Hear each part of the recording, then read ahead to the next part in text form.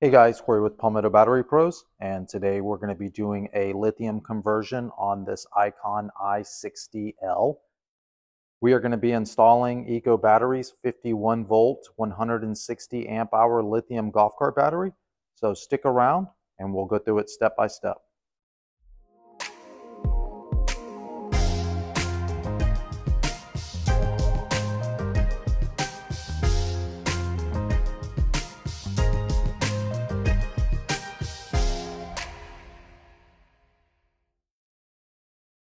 As always, we'll start off and go over everything that comes with the battery and in the installation bundle. This is the 51 volt, 160 amp hour lithium golf cart battery by Eco Battery. This is the 15 amp onboard charger, and this is the piece that will connect it to the charge receptacle. These are the Icon mounting brackets and hardware. And the last item is Eco Battery's Icon cluster replacement. As always, make sure your key switch is off. Put your cards in the off position. Next, we will remove these old nasty lead acid batteries and clean the battery compartment out.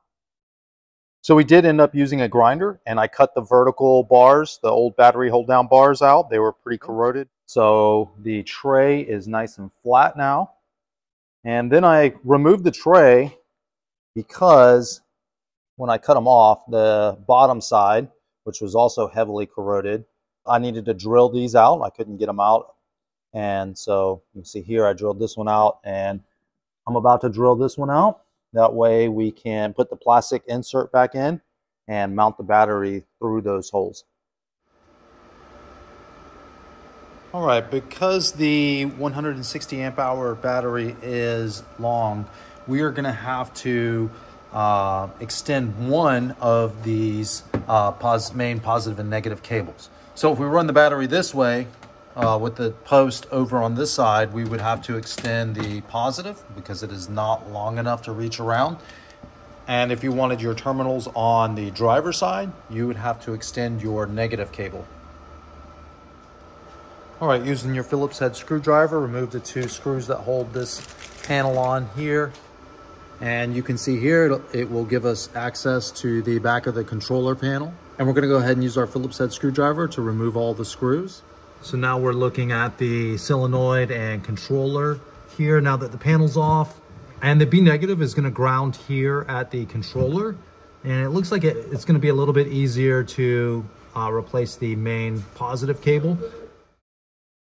Okay, so the first thing you're gonna wanna do is use your 12 millimeter to remove this nut right here.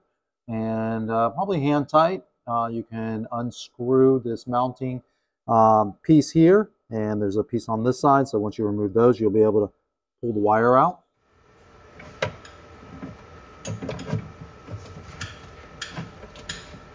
Okay, here's a look at the finished main positive wire replacement.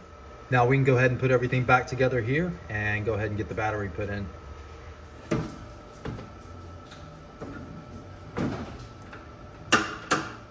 Okay, when you drop your battery in, the holes will line up with the center hole here, and it'll line up on the other side. And this bracket will just help reinforce the thinner metal here on the bottom of the battery to keep it from flexing or bending. So now that we have these in place, we'll go underneath and use our locking nut to secure the hardware and bracket battery down to the battery tray. All right, even though we only used one mounting hardware on each side of the battery, it is very secure and there's no wiggle room, and pretty happy with how this mounted and how easy it was. We didn't have to drill anything else into the cart, so that's always nice. Here's a look at the OEM battery charger. And this is the connection to the charge port, which we're gonna unplug it here and reroute it to the back. All right, these two wires with the eyelets here that went to 48 volts on your lead acid batteries. This is the charging wires from your OEM charger. So we're going to be deleting these. So go ahead and unclip them and run them back to the charger.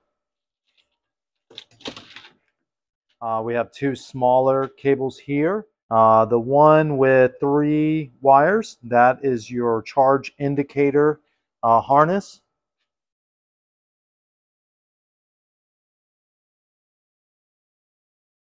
And the other one with 2 wire, red and black, this is going to be your charger interlock. And basically, this is the switch that keeps the cart from working while the cart is being charged.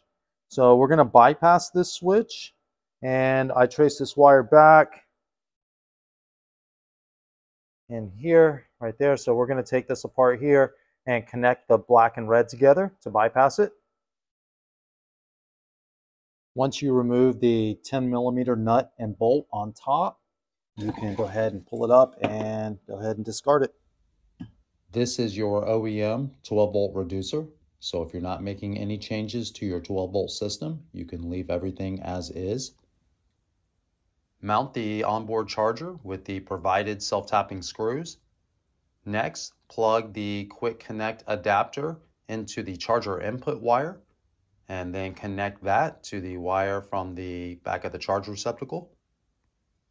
For a normal i60L installation, you would just put your main positive post to the terminal and your onboard charger connection positive piece, and then those would be the only 2 items here.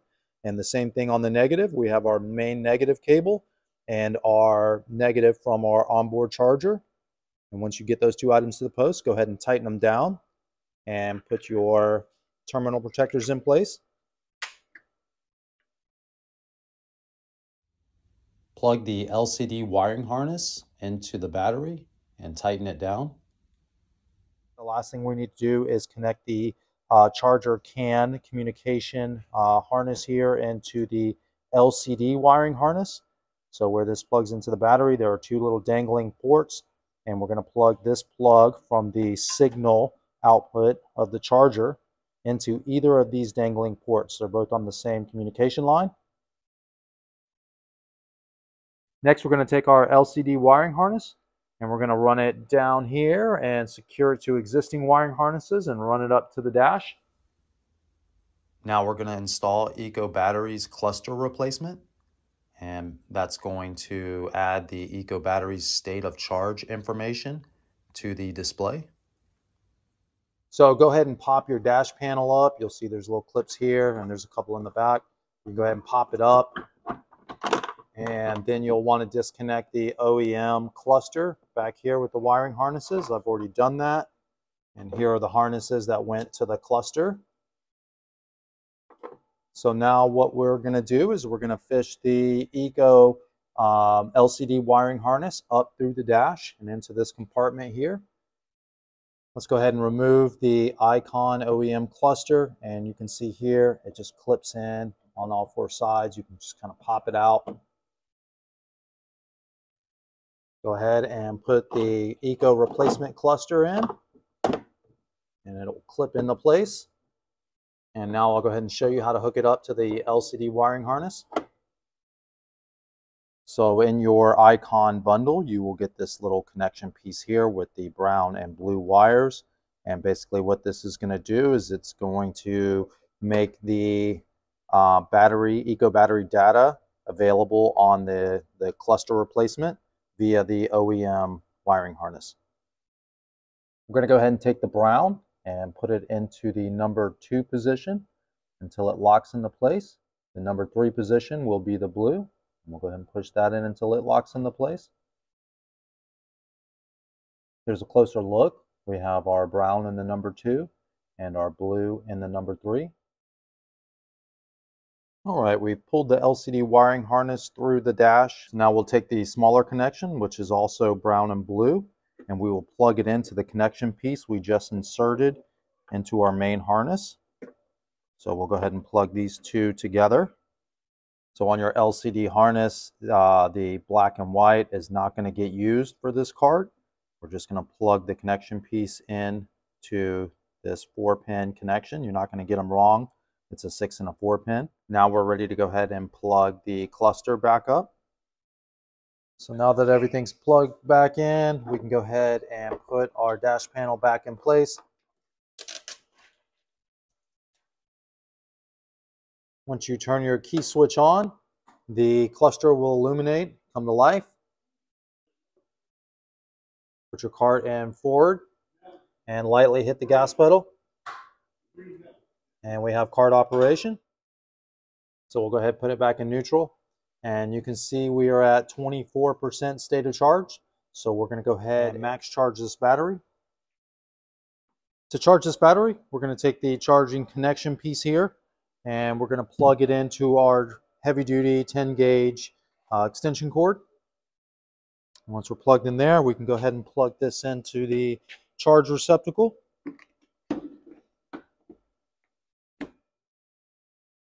This will activate the onboard charger. The fan will start spinning. It will complete a charge cycle and shut off when finished. And you can see we are now at 100% state of charge. And we're going to take it for a test drive and get it back to the customer. Alright guys, that's it for the lithium conversion video on this Icon i60L. If you have any questions about this installation, please leave them in the comments below and I will answer them as soon as I can.